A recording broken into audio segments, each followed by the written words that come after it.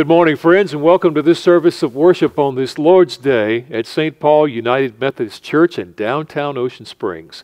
Thank you for joining us, and we pray that you will be blessed as we worship together.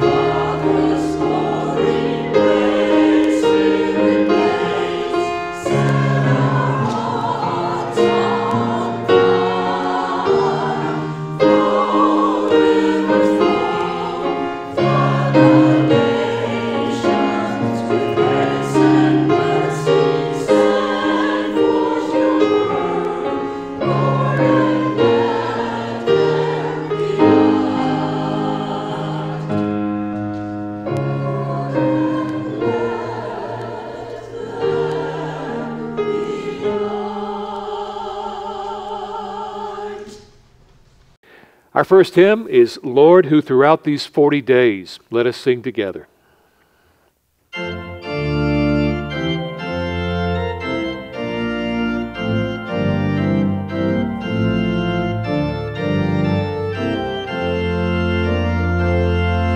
Lord, who throughout these 40 days for us didst fast and pray, teach us with thee to mourn our sins and close by thee to stay.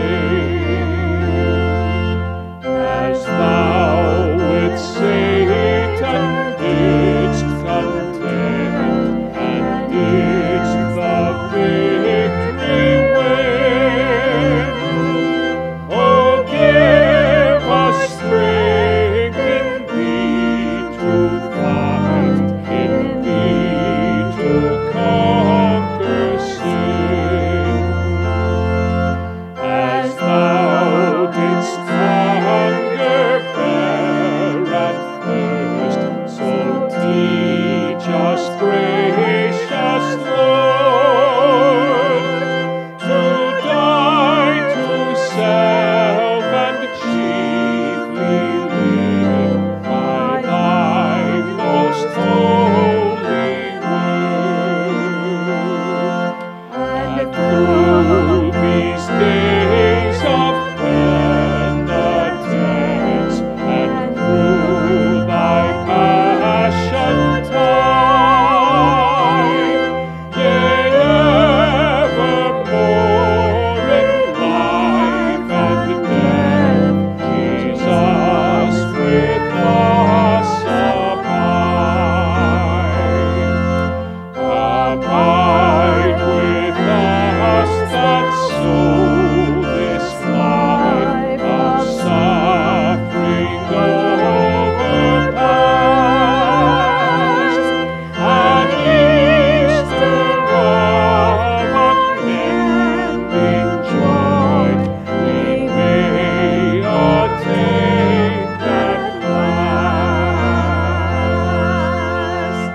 Let us affirm our faith together with the Apostles' Creed. I believe in God, the Father Almighty, maker of heaven and earth, and in Jesus Christ, his only Son, our Lord, who was conceived by the Holy Spirit, born of the Virgin Mary, suffered under Pontius Pilate, was crucified, dead, and buried. The third day he rose from the dead. He ascended into heaven and sitteth at the right hand of God the Father Almighty. From thence he shall come to judge the quick and the dead. I believe in the Holy Spirit, the Holy Catholic Church, the communion of saints, the forgiveness of sins, the resurrection of the body, and the life everlasting. Amen. Glory be to the Father, and to the Son, and to the Holy Ghost, as it was in the beginning, is now, and ever shall be, world without end. Amen. Amen.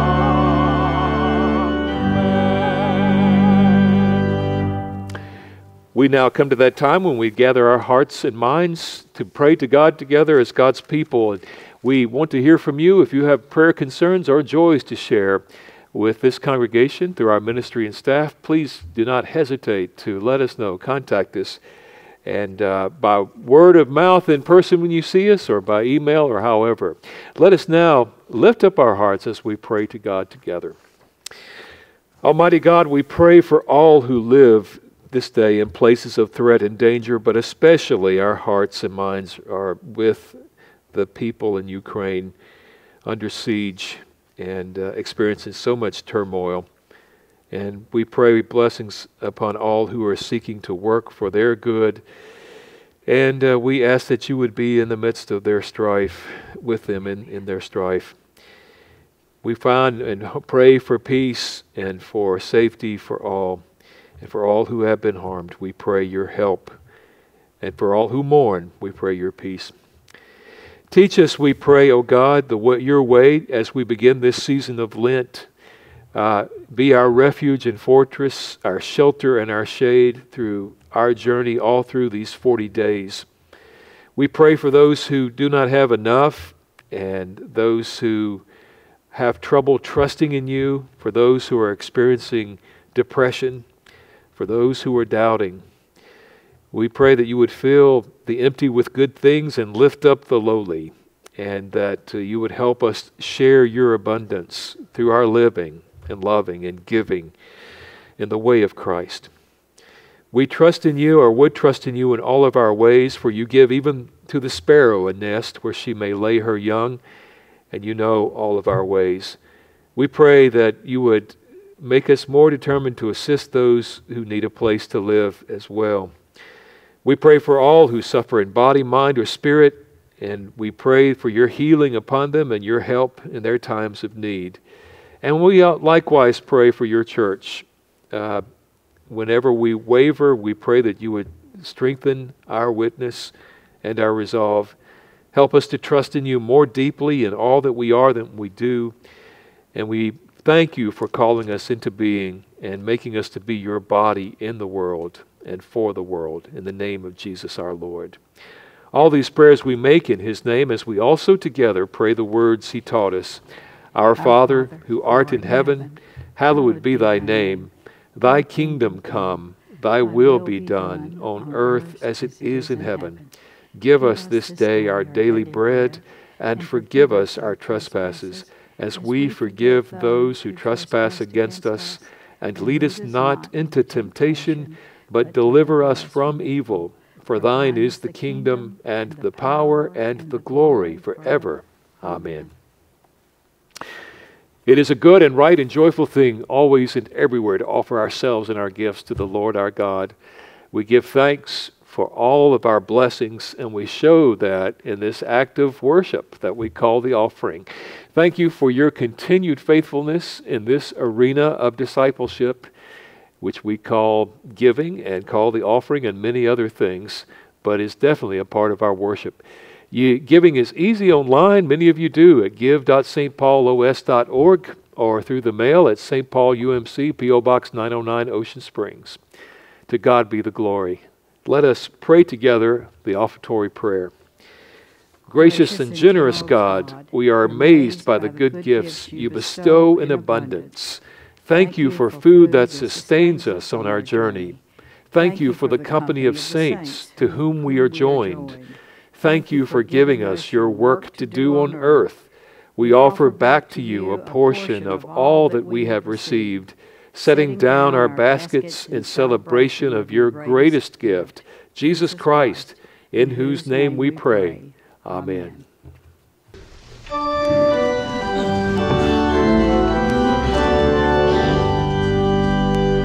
Praise God from whom all blessings flow. Praise Him, all creatures here below. Praise Him above the heavenly host. Praise Father, Son, and Holy Ghost.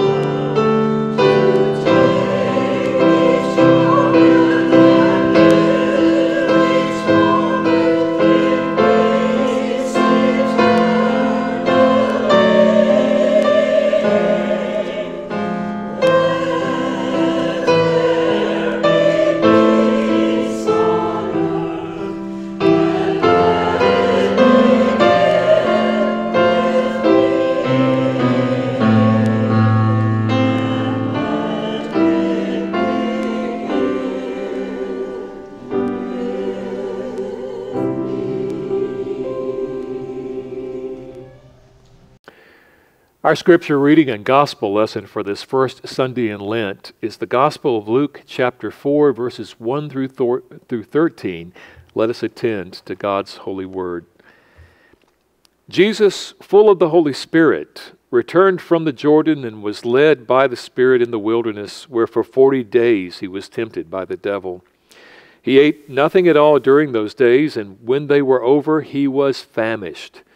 The devil said to him, "If you are the Son of God, command this stone to become a loaf of bread." Jesus answered him, "It is written, one does not live by bread alone." Then the devil led him up and showed him in an instant all the kingdoms of the world. And the devil said to him, "To you I will give their glory and all this authority, for it has been given over to me, and I give it to anyone I please.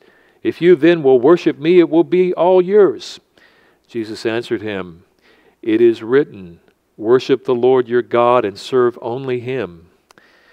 Then the devil took him to Jerusalem and placed him on the pinnacle of the temple, saying to him, "If you are the Son of God, throw yourself down here, for it is written, He will command his angels concerning you to protect you, and on their hands they will bear you up, so that you will not dash your foot against a stone. Jesus answered him, It is said, do not put the Lord your God to the test. When the devil had finished every test, he departed from him until an opportune time. The word of God for the people of God. Thanks be to God. Amen. On March 24th, 1996, the father of Leon Wieseltier died.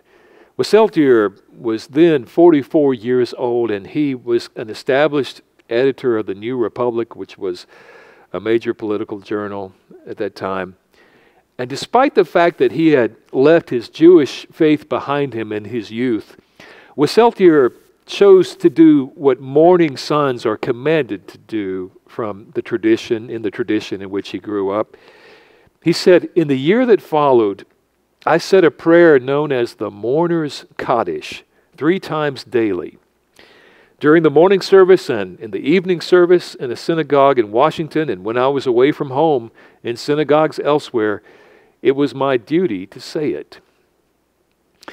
The Kaddish, the prayer that Wieseltier prayed 3 times a day for a year, is not about grief or pain or loss. It is about praise. Praise. It is not a prayer about us and our wounds, although we have plenty of prayers about those. It is a prayer about God and God's greatness. May his great name be blessed always and forever, is how it goes. Blessed be the God who is to be praised and glorified, raised and exalted, honored and uplifted. May his holy name be lauded. 3 times a day, every day, Wieseltier prayed those words. May his great name be blessed. May his great name be blessed. Soon Wieseltier discovered something unexpected in the strange ritual. He was being changed by the rhythm of the prayer.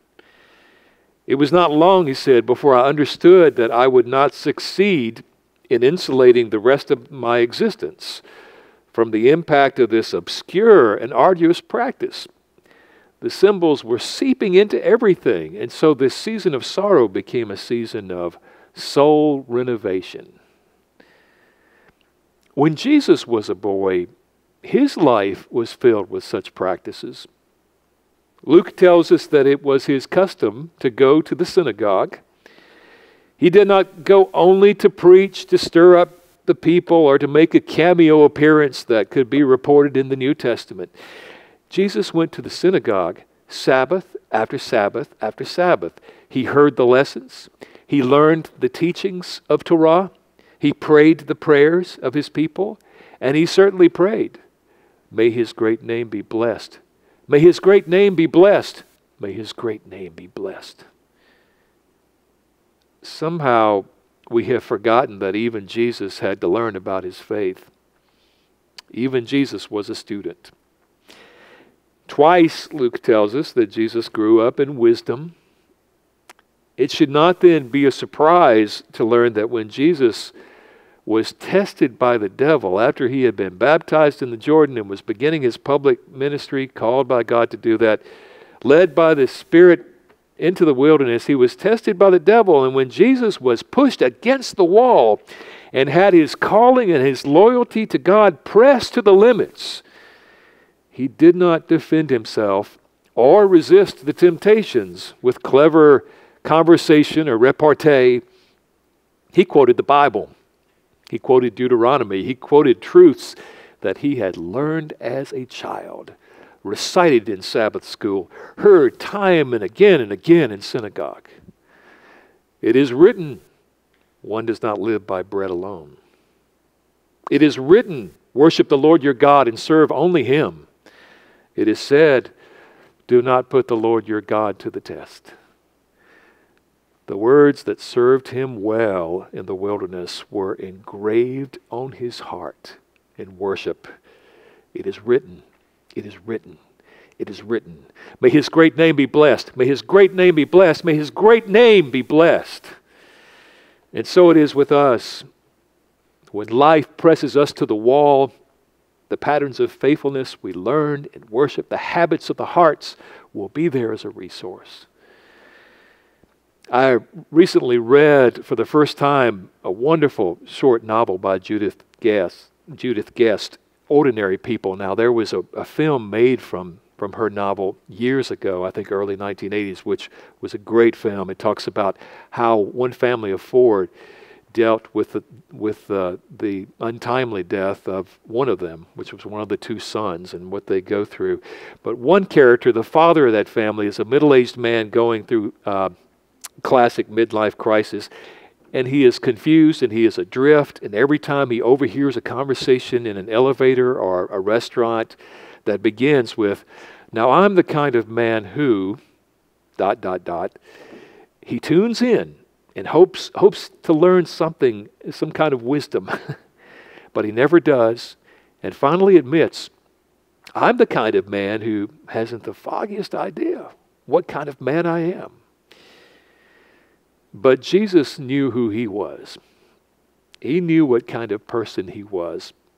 He was the one who knew that life was more than bread alone, who worshiped the Lord and served only God, and who did not put the Lord to the test unnecessarily. Where did he get that courage, that moral courage? Where did he get what it took to withstand the tests of the devil in the wilderness of all places? Week after week in the synagogue, month after month with the Torah, year after year with the prayers. May his great name be blessed. May his great name be blessed. May his great name be blessed. Does the name Hy Thompson ring a bell? Well, maybe it will after this. On March of 1968, Thompson was a young helicopter pilot flying over patrol over the countryside of Vietnam.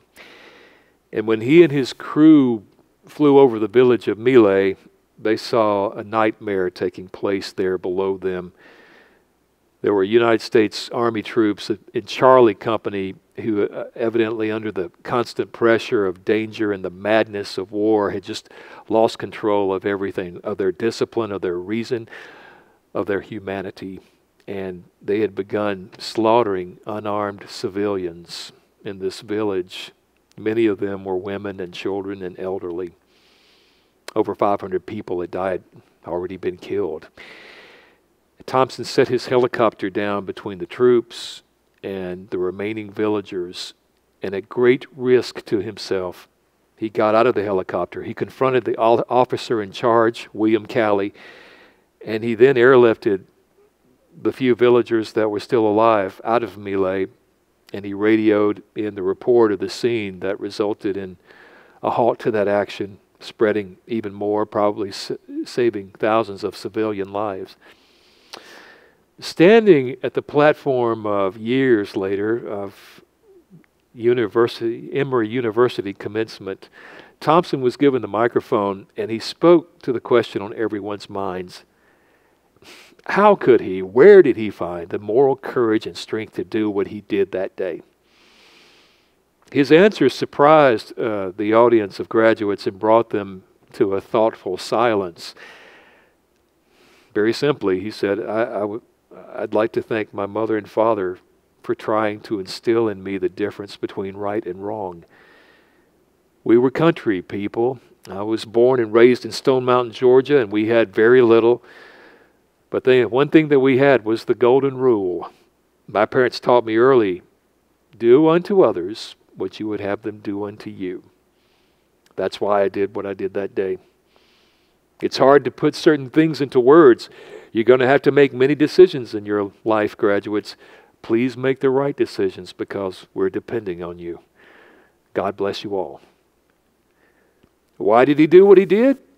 Where did he find the moral courage? Words taught him in childhood, repeated over and over, do unto others, do unto others, do unto others. It is written, it is written, it is written, may his great name be blessed, may his great name be blessed, may his great name be blessed.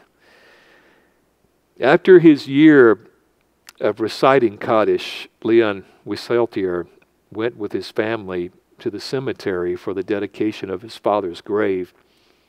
And the scene was that friends and family huddled on this cold, windswept graveyard. And there, as part of the ceremony, the rabbi asked him to read a psalm, and he read it, and he shall be like a tree planted by the rivers of water, he began. And then the rabbi instructed Leon Wieseltier to read another psalm, but Wieseltier did not read it. Instead, he sang. He stepped closer to the grave, and he sang, "The Lord is my shepherd, I shall not want."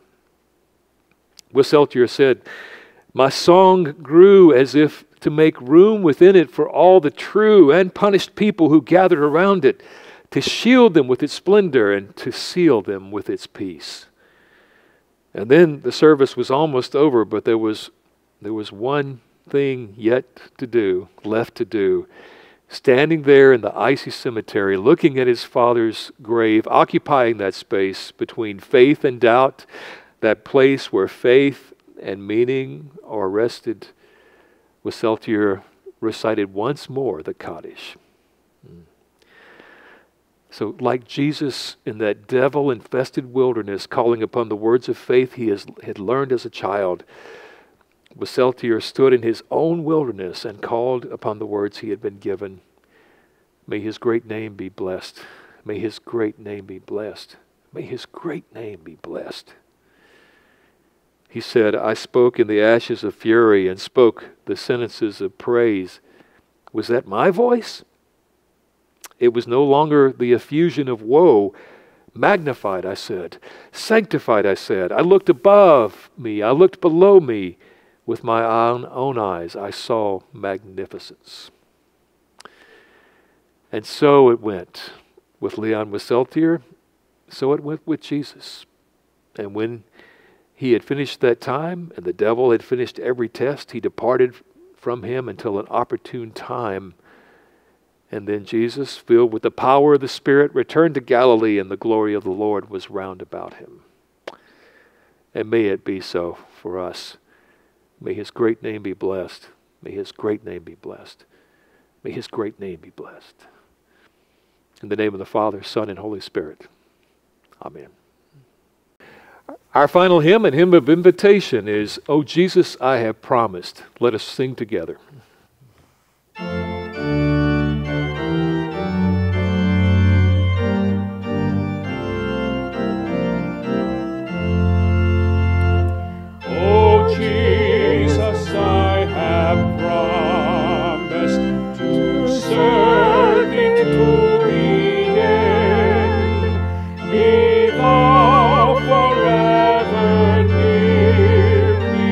My Master and